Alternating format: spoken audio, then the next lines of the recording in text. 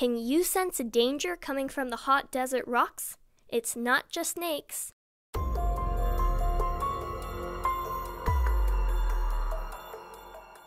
Hello, everybody.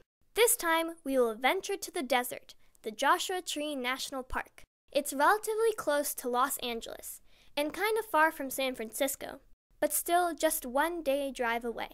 The park is considered by many to be a wonderful getaway for people from the coastal megacities, especially during spring break. We visited Joshua Tree a few times already. This visit was a bit different because we had Geiger counter with us to measure radiation levels at various locations throughout the place. We have been carrying it on our trips, but did not really catch any levels to worry about. A few beaches, a fossilized shark tooth, and a dinosaur bone. That was until we got to Joshua Tree and started to see a bit more interesting numbers. So we thought, perhaps, it is worth making a short video about it. We will go on a short walk on the trail Arch Rock near White Tank Campground to show you the gorgeous landscape and do some science on the way. The campground has a small parking lot near the restroom, but it's usually full. Before we visited the place, we did not know that there is another spot for the short-term parking near the trailhead. It's near the campsite number 9. The park is extremely clean, not much dust and almost no trash, just natural landscapes and plenty of wildlife. Most of the rocks in the park belong to various types of Monza granite, an igneous intrusion formed deep underground, approximately 75 to 200 million years ago. It was later uplifted by tectonic movements and surfaced after everything above was eroded away. Granite in general has higher levels of natural radiation.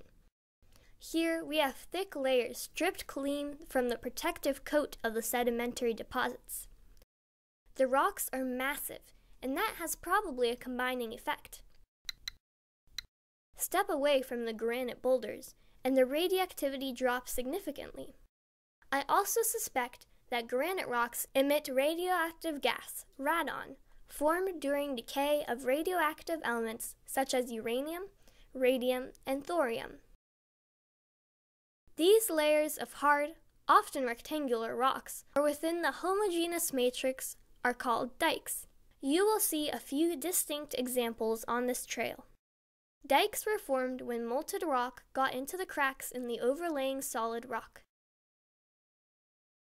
These particular rocks are called white tank granite, and according to interpretive signs on the trail, they are 150 million years old. Here's the arch itself. To me, it looks like a baby elephant. We kinda got lost on the way back. Perhaps we should have gotten back to the loop, but we were looking for the trail after we passed under the arch. That was probably our mistake. The nature is pristine at this park, and it's sometimes hard to follow the trail when the ground is covered with granite gravel. Well, a bit more adventurous does not hurt, right? That's if you eventually find your way to the car, of course. The climbing is easy here. Just watch your step and carry a whistle if you hike alone, to have a way of sending a signal when you get lost or injured. Remember, the mount distress signals are based on groups of 3 blows and pause, and it's 6 if you are in Europe, by the way. We kept our Geiger counter running and were listening for clicks every time a particle hit the detector.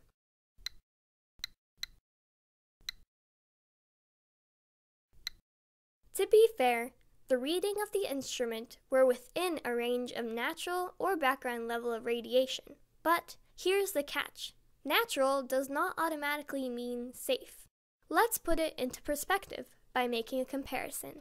Average worldwide annual exposure dose is 2.4 millisievert, which corresponds to 0.27 microsievert per hour, or 27 microroentgen per hour.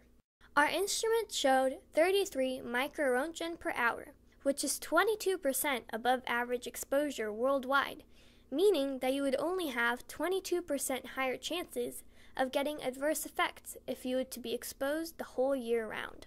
But in the place we live, The readings are usually 2 or 3 times lower than those in Joshua Tree National Park. So technically, we have to tolerate the 2 to 3-fold increase in the risk.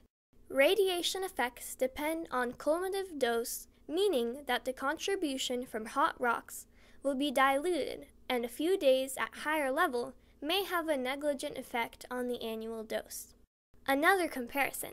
The levels of radiation on the flight from New York to London is 5 microsievert per hour, or 15 times higher than in Joshua Tree.